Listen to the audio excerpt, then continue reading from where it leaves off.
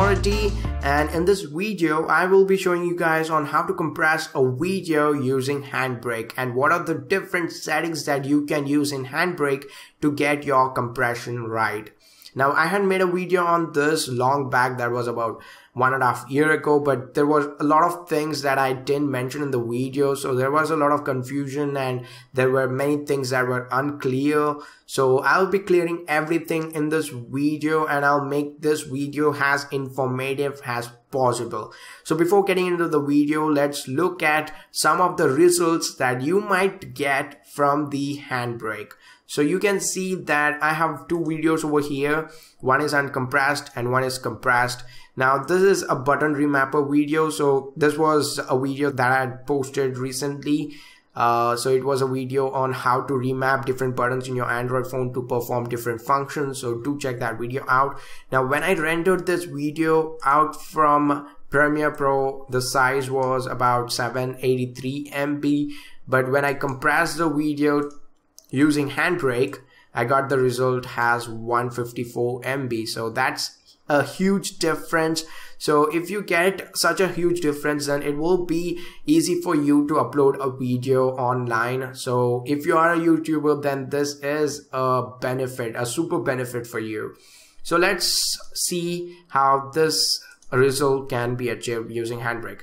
So first thing that you need to do is go to my website, that is techwithsj.com, then go through my blog post on what is Handbrake and how compression really works.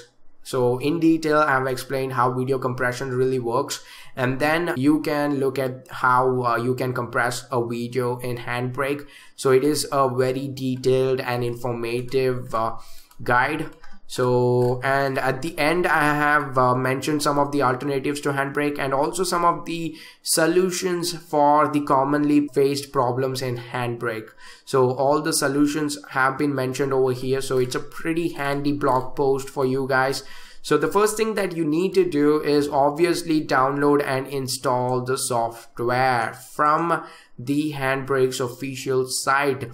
So you need to download based on your operating system and then you need to install it and open it up. So now this is the interface that you get, Handbrake interface.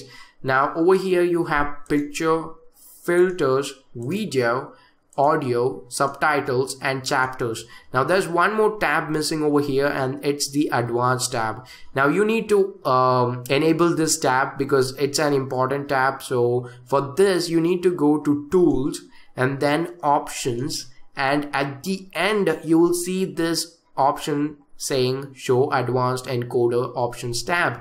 You need to enable this option.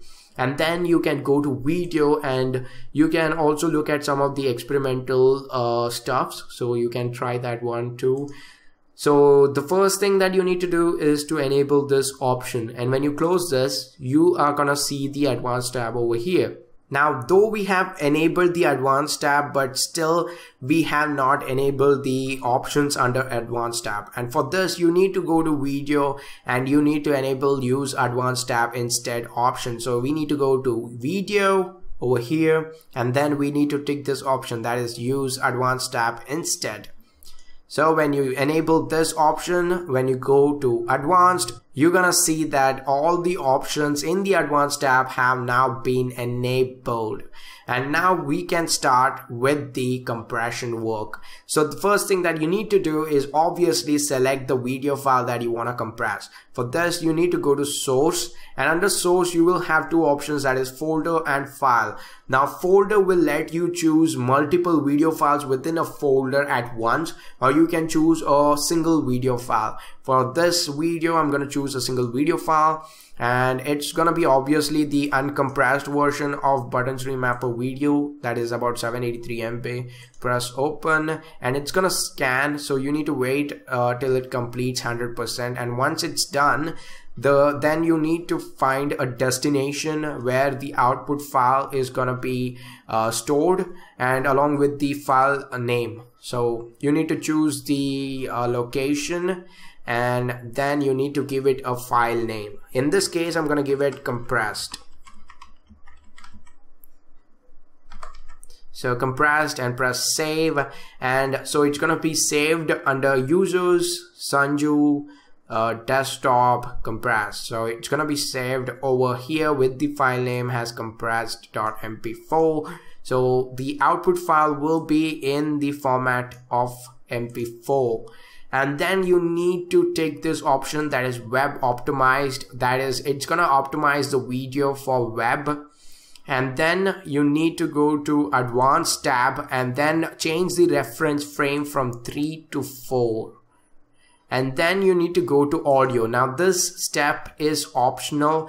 Now you can change the bitrate from 160 to 128, and after rendering out the file, if you face any audio sync problem, then don't change the setting over here. Just skip this step and render it out again.